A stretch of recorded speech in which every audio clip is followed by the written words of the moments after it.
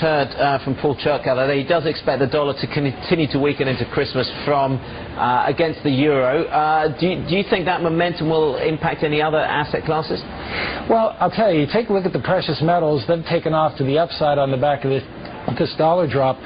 We're coming into a cyclical bottom for gold, and it rises going into December, January, so that might be the reverse of the dollar fall. Apart from that, I think one thing people who are dollar-based need to focus on is the Amero. That's the one thing that nobody's talking about that I think is going to have a big impact on everybody's life in Canada, the U.S., and Mexico. If you Google it, you'll find out all about it.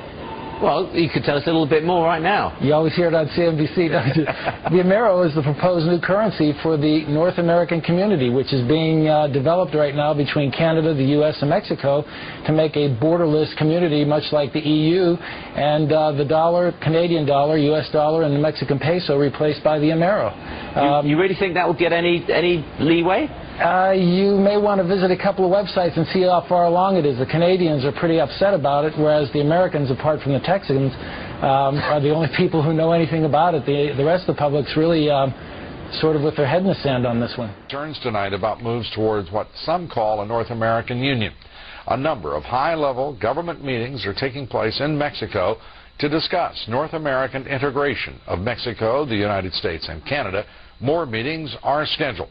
It is an aggressive agenda proposed at the highest levels of our government and U.S. commerce without congressional or voter oversight. Lisa Sylvester reports. A caravan of cars travels along the Arizona desert. Homeland Security Secretary Michael Chertoff was visiting the U.S.-Mexican border. Last week, he was in Mexico City. Commerce Secretary Carlos Gutierrez visited Mexico February 1st. Attorney General Alberto Gonzalez, January 11th. And President Bush himself will travel there next month. The high-level meetings are to advance North American integration, also known as the Security Prosperity Partnership. There are several ways it could go. One is modeled after the EU. One is modeled after sort of an economic community.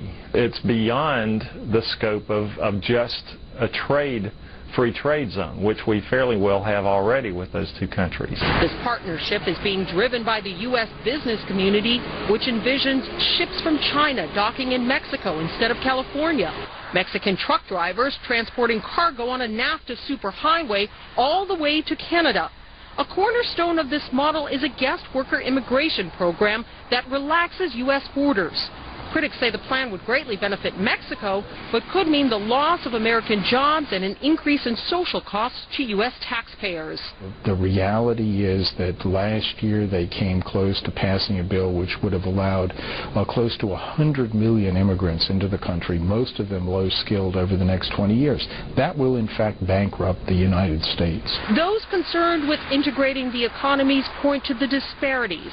The U.S. GDP per capita is $43,500. Canada, $35,200. Mexico, only $10,600. The average adult in the United States has 12 years of education. In Canada, 11 and a half years. Mexico, only a little over 7 years of schooling. And this Friday, another round of top-level meetings in Canada. Secretary Michael Chertoff, Secretary of State Condoleezza Rice, and Commerce Secretary Carlos Gutierrez will be meeting with their Canadian and Mexican counterparts. Now, the press releases say the focus will be on providing for the free flow of trade, helping secure borders, and keeping the U.S. competitive. But, Lou, really what they're talking about is this new economic integration. Lou? And Congress is sitting basically on its hands, saying nothing. Hearing nothing, apparently, as we continue to report on this outright outrageous conduct. And it is even possible that Congress may not even have a say. What we are hearing is that the Bush administration is trying to use NAFTA as the justification for doing a lot of... Nearly 2 years since the REAL ID Act became law. Passed in response to the September 11th terrorist attack, this law requires all states to adhere to a national standard for driver's licenses. Applicants, among other things, must prove their identity before receiving a license. Now, 2 years later, however, dozens of states are fighting back, saying the REAL ID Act is too costly and is a threat to our civil liberties. Bill Tucker has our report. When it comes to the REAL ID Act, many states can't or won't meet the new deadline of December 31st, 2009. The act is a fundamentally simple idea that all applicants must prove their identity before they're issued driver's licenses. But there are currently bills pending in 25 states that are aimed at either outright repealing the Real ID Act or raising concerns about it, as tracked by the National Conference of State Legislatures.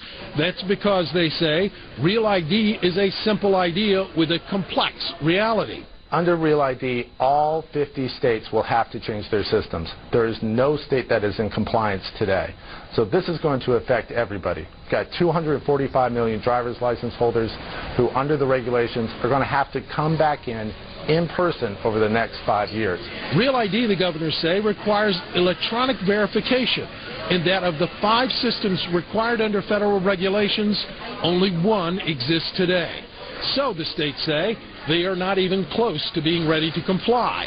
And the Governors Association insists that it understands the importance of compliance as underlined by the 9/11 Commission. Real ID is a 9/11 Commission recommendation for a reason, and it's a good thing for our national security, our economic security, and our public safety. All Americans are better off if their identities are.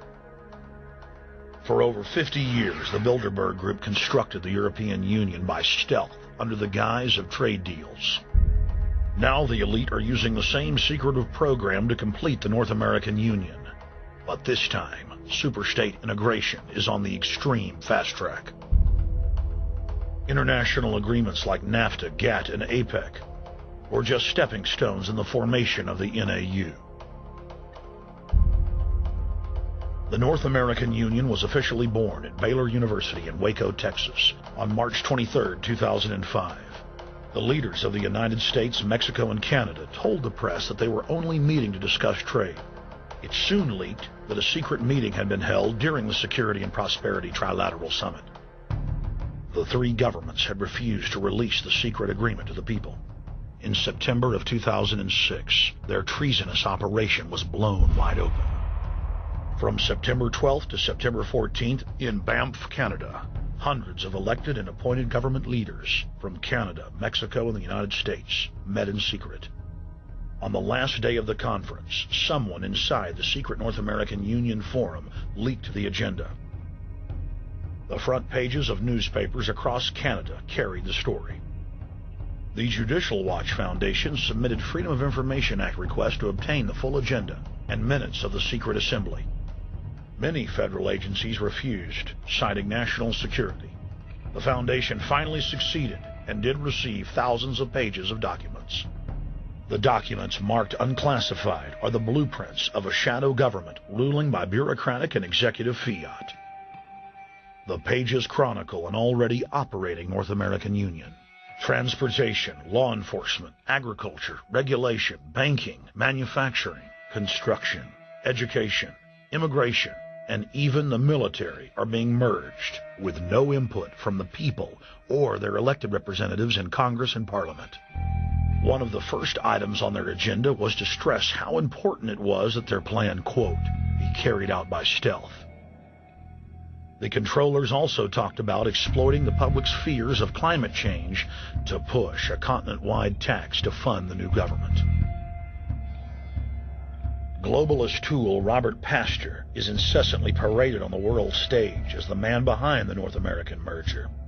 When he testified before Congress, he pushed the idea of a continental security perimeter that erases national boundaries and merges the security apparatus. The best way to secure the United States today is not at our 2 borders with Mexico and Canada, but at the borders of North America as a whole. In fact, the North American Command, based in Colorado Springs, Colorado, was clearly running the meeting in Canada. For the past decade, the Pentagon has been training with Mexican and Canadian forces and has openly discussed using them inside the United States for disasters and to quell domestic unrest. There are already over 100,000 non-U.S. citizens serving in the U.S. Armed Forces. The Pentagon is now expanding its recruiting centers in Mexico, the Philippines, and Eastern